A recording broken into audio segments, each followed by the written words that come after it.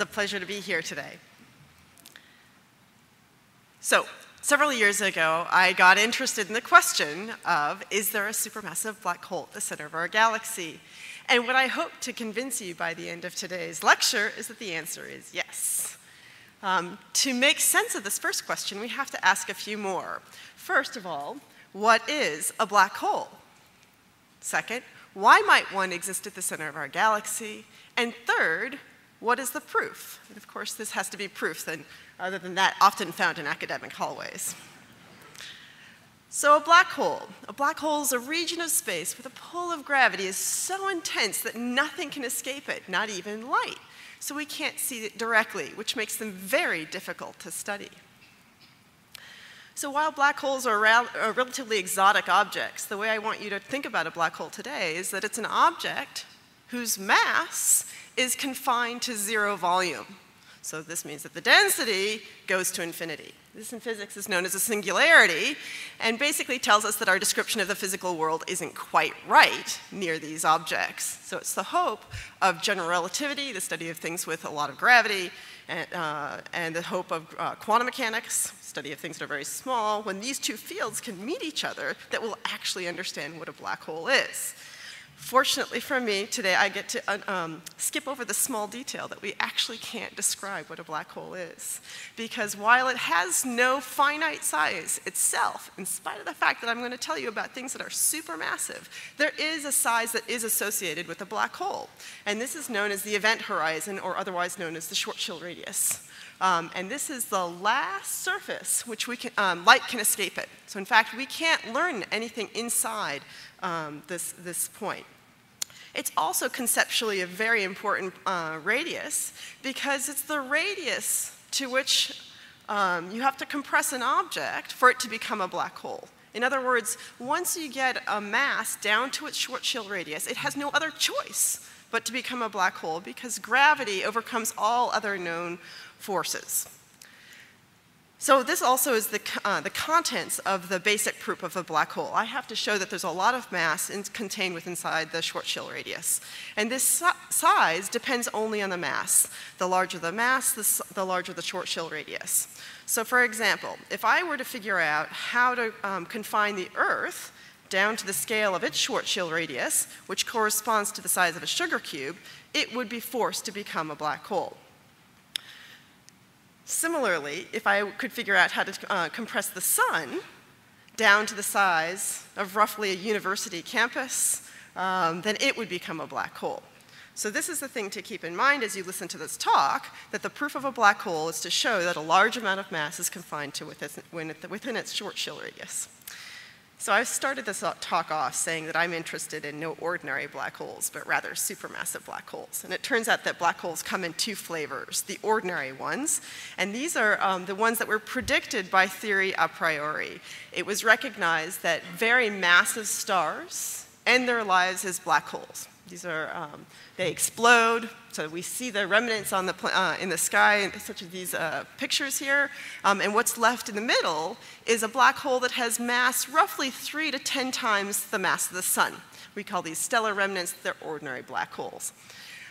The supermassive ones are thought to be contained at the center of galaxies. And in this relatively famous picture in the astronomical world, taken by the Hubble Space Telescope, you can see that galaxies come in all shapes and sizes. You might notice a galaxy, a spiral-shaped galaxy up in the top left corner there. That galaxy contains roughly 100 million stars. So these are relatively enormous scales compared to the ordinary black holes.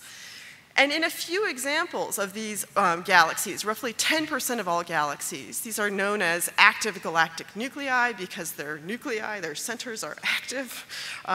And we think that that activity at the center of the galaxy, which comes in a few forms, first at the center of the galaxy, which you see here as a dot, and that's roughly the scale of the optical picture that I showed you a moment ago. And that's where all the stars live.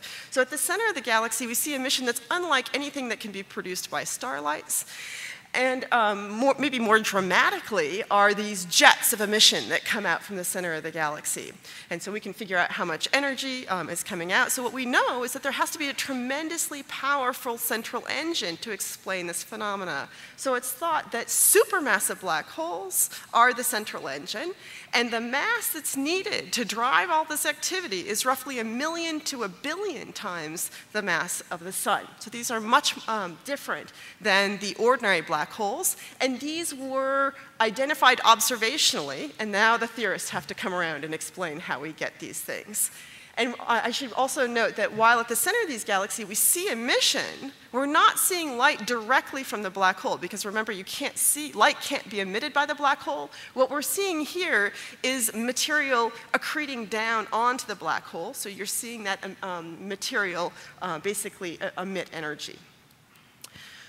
So that notion that maybe the active galaxies have supermassive black holes has been around for quite a while, and it was roughly 30 years ago that people started to ask, is it not only just these prima donnas of the extragalactic world, but rather all galaxies that harbor supermassive black holes? And in normal galaxies like our own, are they quiet simply because they're not accreting? In other words, could all galaxies have supermassive black holes, and the ones in the center of these galaxies, could these be simply ones that are on a diet?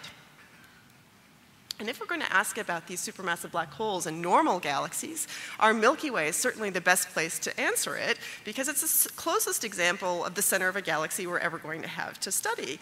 The next closest galaxy is 100 times further away, so that we have the advantage of proximity. But also, as you can see in this picture that shows the plane of the galaxy, we also have the disadvantage that we live within our galaxy. There's a tremendous amount of dust along our line of sight, and that obscures our vision. We're here in, well, I should say I live in Southern California. I understand this phenomena quite well. It's just like smog, and just like smog, if you go longward of what your eye detects to the infrared, you can actually overcome the problem of the dust in the plane of the galaxy. So how do you find something you can't see? The answer here is to watch how stars near the center of the galaxy move. The stars orbit the center of the galaxy just in the same way that the planets orbit the sun. And each orbit allows us to weigh the mass that's inside its orbit. So in other words, if there is a black hole, the closer you get to the black hole, the shorter the orbital period is going to become, and the more massive the black hole is, the more quickly those stars are going to orbit.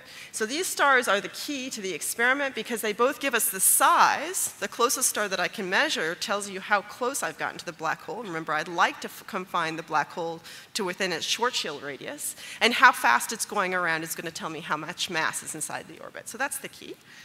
So that means that I'm inward bound. I want to see the stars that are as close to the center of the galaxy as possible. And so you might think, well, why wasn't this experiment done eons ago? And the challenge is simply that there are a lot of stars at the center of the galaxy. And as this picture hopefully shows you, the center of the galaxy is in the lower right. As you go towards the center of the galaxy, there's more and more stars. So you become, the astronomers have a term for this, you become confusion limited. It's how I feel some days, but it simply means that you can't distinguish the individual stars. So we need higher spatial resolution, so we need a large telescope. So fortunately, we have the Keck telescopes. These are the largest telescopes in the world. And as you know, in the world of astronomy, with telescopes, bigger is indeed better. And there are two campaign promises of telescopes. One is that you can see very faint things, and the other is that you can see very fine detail, very high angular resolution. And while the first has been easy to achieve, the second has been much more difficult. And that's because of the atmosphere. So the atmosphere distorts incoming wave fronts coming in to us. So these are pictures of the center of the galaxy. There are 5 very bright stars that you can see. It's a sequence of images that we took that are basically 1/10 of a second each. If there were no atmosphere, each star would be the size of the smallest structure that we're seeing, the smallest speckle that we're seeing. But because of the atmosphere, they get distorted, and you lose about a factor of 20 in angular resolution.